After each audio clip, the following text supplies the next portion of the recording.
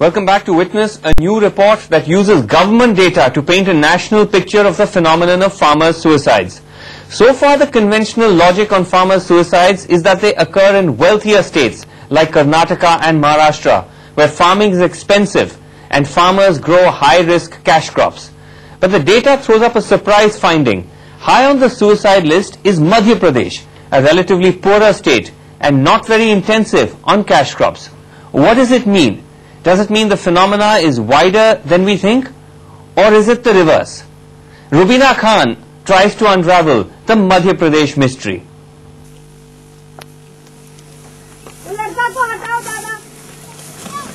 ये यूरिया है क्या? 22-year-old Ramchandra used to cultivate wheat on his 10 acres of land. In July this year, he decided to switch to cash crops for higher returns. He first sowed BT cotton. 3 crops, they failed. He then tried red chilies with no luck. As a last-ditch effort, he sowed soybean. That too did not flower. By the time it was July, his debt had spiraled from rupees 70,000 to rupees 1.5 lakh. On July 19, he drank pesticide, the first farmer to commit suicide in his village. मेरी मिर्ची भी बिगड़ गई, कपास भी नहीं हुआ, 3 बार लगाया पर कुछ नहीं। हमारे को तो अभी कुछ भी नहीं, क्या देंगे अभी? 2 months later, in the neighbouring district, 29-year-old Bhagwan Singh killed himself. His cotton too had failed to flower, creating a rupees 60,000 bank loan, rupees 50,000 private loan and an outstanding electricity bill of rupees 15,000. But their names don't feature in the state suicide statistics because according to the state, Bhagwan Singh committed suicide after a fight with his wife and Ramchandra took his life because he had become mentally unstable.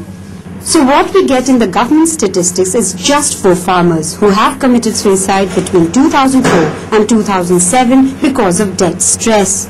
Though we find at least 6 farmer suicides covered in the local media for the same period. A contradiction considering the same government statistics also says that out of 3,500 suicides registered in the state between 2006 and 2007, 50 were farmers. So even officially, about 46 suicides by farmers in the last 1 year have not been considered eligible as farmer suicides.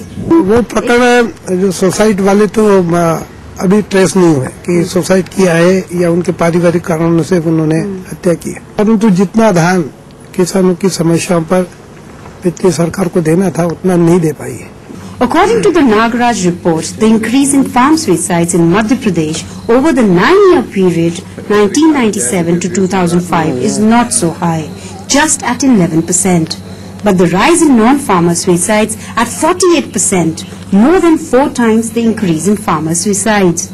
This could imply that many of these general suicides conceal farmer suicides. And it is for lack of numbers, Madhya Pradesh has mostly escaped the media as a farm crisis state.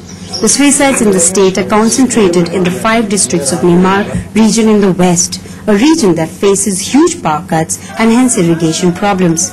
Since late 80s, farmers here started diversifying into various cash crops, not just for high returns but equally because food crops require more water. But over the last decade, cultivation cost for cash crops have skyrocketed. The intensity of this crisis, however, is available in numbers. In Khargone, 22% farmers are defaulters and not eligible for fresh loans from the government. In Khandwa and Burhanpur, the number of defaulters is 40,000. खाद, बीज, दवाई, बिजली और प्रकृति की मार, आत्महत्या तय है किसानों की। The trend is alarming. Unable to cope with spiraling debt and high cultivation costs, the farmers in Madhya Pradesh are increasingly committing suicide. But instead of deliberating on what to do to contain it before it becomes another Vidarbh, the government, it seems, is in a denial mode. Because concealing is more convenient, as owning up would mean taking tough decisions.